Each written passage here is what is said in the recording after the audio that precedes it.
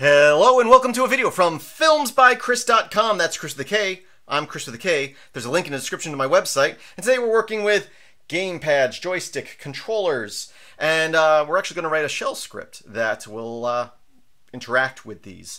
And so recently I was upgrading my arcade here at home, and I wanted to have a shell script that I could control without breaking out a keyboard, just using the controls on the arcade. I ended up going a different route and just creating something in Godot, but I was like, could I write a shell script that allows me to interact, receive signals from the game controller without having to map them as keys on the keyboard, which is something you can do and I've gone over in the past. The answer is yes, but we're going to go over some basic game controller stuff before we even get to that. So in your repositories, you probably have two different packages. One is called Joystick, and the other one's called JSTest-GTK.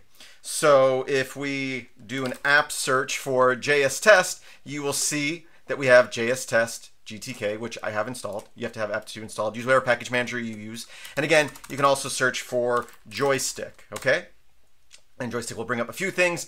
Side note, this Xorg, Xserver input joystick, if you install that, I'm pretty sure that will make it so when your computer loads into a graphical interface, your game controller will actually control the mouse and keyboard, if that's something you need. If you find your system controlling the mouse on your system you don't want to, see if that's installed, and if it is, uninstall it. Anyway, inside the joystick package is a program, because it's got a few programs. One of them is called JSTest. Anytime you see, so GTK is a library of packages for creating GUI interfaces, graphical interfaces. It's just one of a few that we have as options. So if you ever see a program called something-GTK, that means that this is probably, the first part of it is probably a shell command, and this program with the GTK is just a graphical front end for it. And sure enough, when you install Joystick, JTest is going to be in there as one of the programs. So let's go ahead and start with JSTest-GTK though. So we're just going to run that program. It opens it up here. I have two controllers plugged in. If you plug in a new controller after starting up, you have to click refresh for it to see it.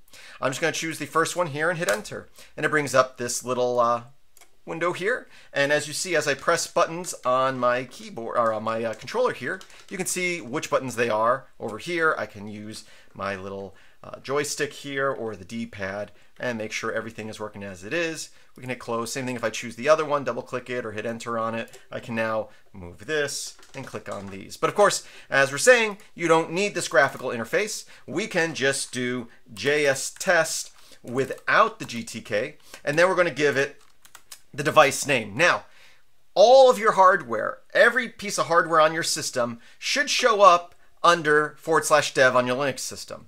And input devices, keyboards, mouse, game controllers, they should show up under dev input, right? Because they're input devices. And joysticks will show up as JS and then a number. 0 for the first one, 1 for the second, 2 for the third. So you can see that I have 2 here. I'm going to go ahead and just run JSTest on the first one here.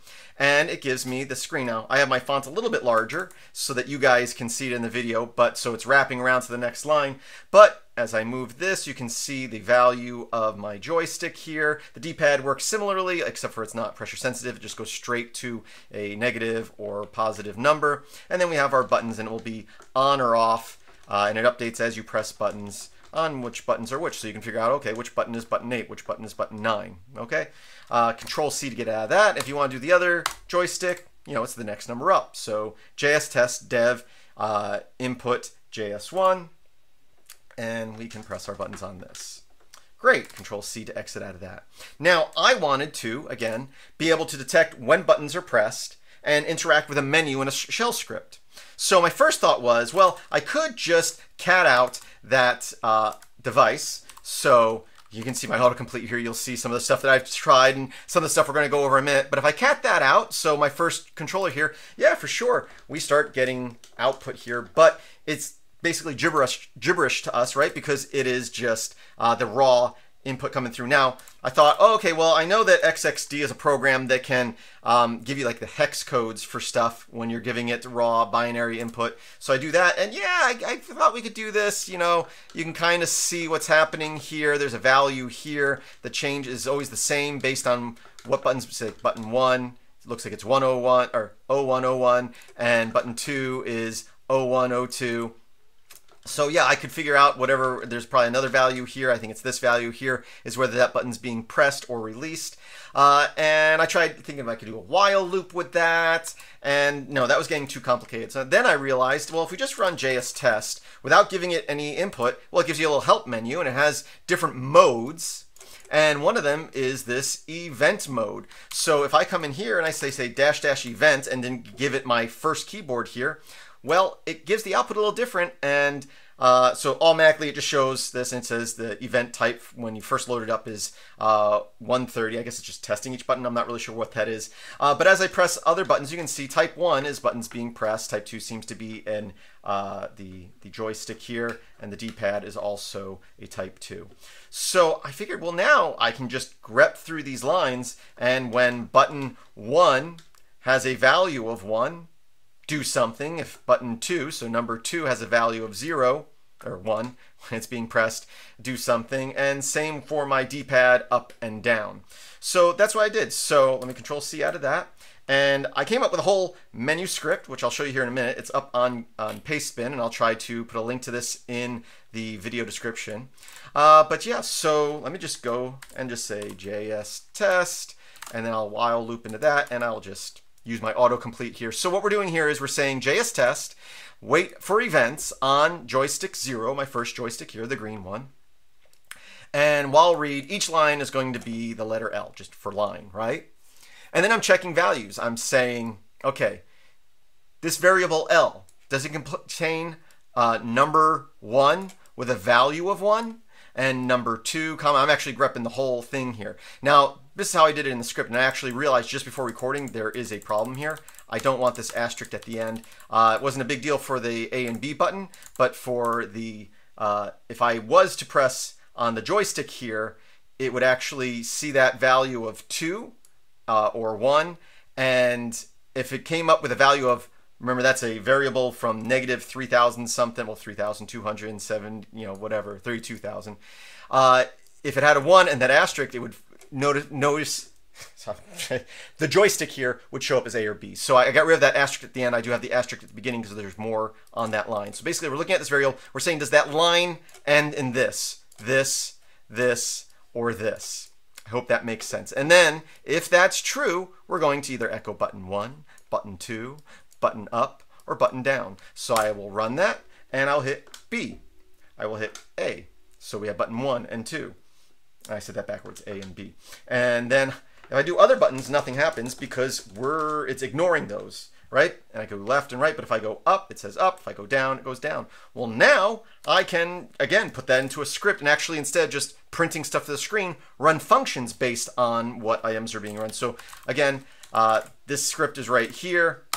I'll hit enter. It says, and it's not the prettiest. You can obviously fancy this up a little bit with colors and maybe some, you know, line highlighting. But what would you like to do?